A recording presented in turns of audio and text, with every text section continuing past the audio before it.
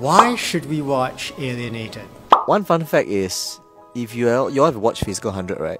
There were no cameras in all the scenes because this VFX team, they removed all the cameras. So this team is also doing Alienated as well.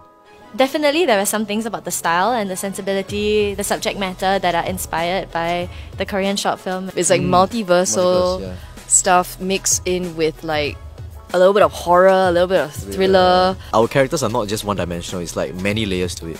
I really don't think it's like anything else you're gonna be seeing on MeWatch. I think it's quite different.